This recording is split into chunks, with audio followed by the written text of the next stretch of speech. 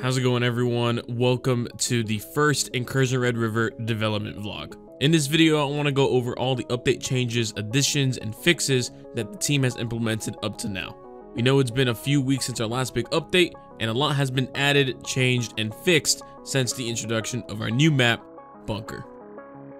So let's start with this new map.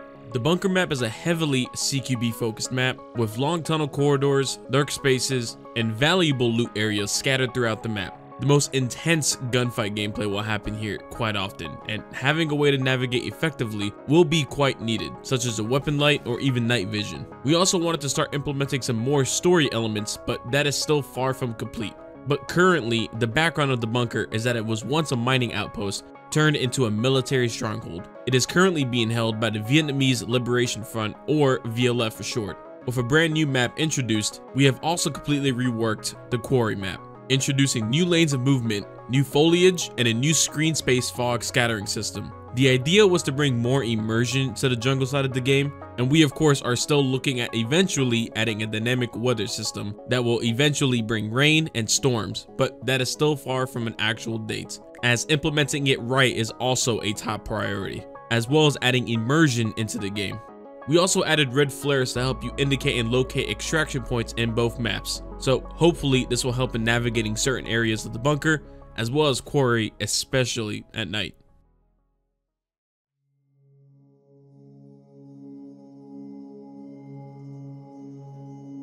We've also added 4 new weapons to Incursion Red River. In terms of diversifying our roster, the update will bring the PP-19 Vitiaz as another short-range weapon to the game, followed by the AKS-74U, both great weapons for a good budget, as well as 2 other weapons, the FN-FAL, which is extremely versatile, and the fan favorite, the SKS, which can be a great budget option for long-range encounters. We've also overhauled the AI to behave more consistent and challenging in addition to new AI types, guards, and snipers. AI types differ in their behavior and in their loadout.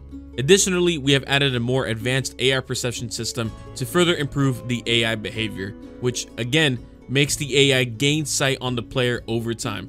Once the sight value reaches a certain threshold, which by the way, all of this can be adjusted in the AI difficulty settings, the AI will actually behave like it sees the player, preventing instances where the AI could instantaneously detect the player. So hopefully no more aimbotting. We've also improved the foliage visibility system, giving the player now a better chance to hide in the new dense jungle foliage. While this update already improved the AI quite a bit, AI is still very much a work in progress, and we will certainly continue to work hard on new features and adjustments moving forward. Another heavily anticipated change, voice lines. Brand new, in fact. Even though our previous voice lines already caught some tractions as memes within the community, we decided to step up our voice lines to the next level, with the help of an outsourcing company to completely get new voice lines into the game. You know, I never thought I'd miss a decent cup of coffee this much. Tell me about it. I'd kill for a real brew right now. Multiple tangos closing in! Hold them off! We've got hostiles in our flank! Shift fire! Shift fire! We want to give a huge thanks to Vox Grinder. You guys did a great job in writing, recording, and even acting and directing for the new voice lines. With this update, we also wanted to introduce our first iteration of a medical system. This means characters will get wounded when being shot, but the bullet defines the chance, and you need to use a bandage to stop losing continuous health. We've also reworked how painkillers work. While they previously just healed, they now only give a health buff for a certain amount of time. Where now, if you actually want to heal, you now need to use a health injector. With this update, we are also bringing animations to all of our medical items, which really helps with the pace of the game as well. We're dedicated to increasing immersion without sacrificing playability across the board as development continues, and these animations are just the beginning for the new medical system. Also, as shown in one of our X posts already, we've also added interaction animations for unlocking, opening, and closing doors, as well as looting items, containers, and even jackets now.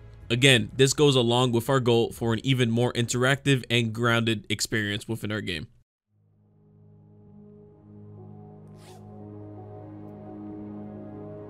Another highly requested feature was increased depth to the armor system. We are now introducing a more complex penetration system where each armor comes with an additional protection level stat. and each bullet with its own specific stats such as piercing levels and separation penetration value can affect the amount of rounds you put on target. Based on armor durability, armor protection level, and of course the bullet piercing level, we calculate if the bullet did penetrate, well then how much blunt damage and how much armor damage is dealt. Basically, the higher the penetration level, the easier it will be to go through armor. We've also added different types of ammo types to help with this, such as armor piercing and hollow points, again each with their own pros and cons. We also wanted to address one of our main criticisms, and that was the subpar third-person animations and third-person models. We have hopefully tackled both issues at once with this update, as there is now a new crouch, sprint, and walk animation, as well as an updated model texture for each character. Of course, this is always in development, as well as eventually adding customization to each character. But again, that is for another update and another time. We've also added a new operation called Elimination. This will now spawn a boss with high tier armor and loot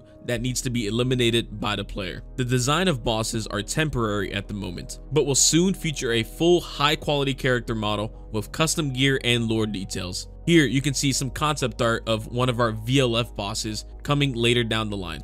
This mission now only becomes available only on higher faction reputation. Secondly, we have also added a new task called Profit, where the player has to extract with over a threshold of loot value to complete the task. We've also reworked on how faction reputation works. Previously, you did lose a considerable amount of reputation for the rivaling factions when completing an operation for another one. That is no longer the case. You only lose reputation if you fail the operation. Tasks, on the other hand, provide only rewards such as cash and other items and no longer provide any faction reputation progress. Along with all the new content and features, we've also made significant changes to our economy. We've added many new barter items, making the looting experience much more diverse and exciting. Additionally, we've also increased barter item prices and added high value loot, for which you should keep your eyes open to make looting more meaningful. Together with the new barter items, we've also placed more looting spots together with the new safes, which are also placed across both maps and will need a key to be unlocked. While these safes are additional high value looting spots, they are placed within well-guarded areas. We've also made some quality of life improvements to the inventory layout and usability. To reduce the need of scrolling, we've made all equipable slots such as weapons and gear available all the time to the player to quickly change equipped items. We've also added usability improvements such as switching between the laptop and the stash by quickly pressing tab, which should make building your loadout much faster while we implement the weapons workbench.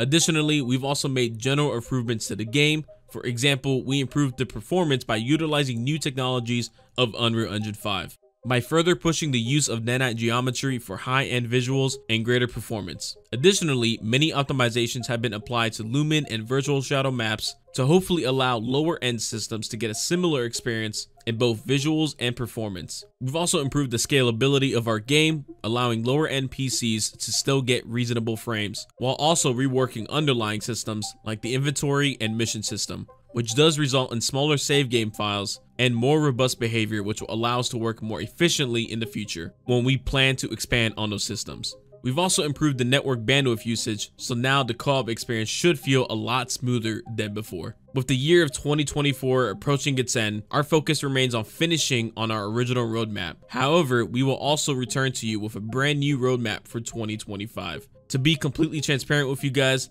we also plan to keep the 6-month release cycle as originally announced, as it suits our team size and scope best and ensures each update comes with meaningful content and improvements. We will keep you guys updated every month with our development update as well, so we hope to catch you guys later.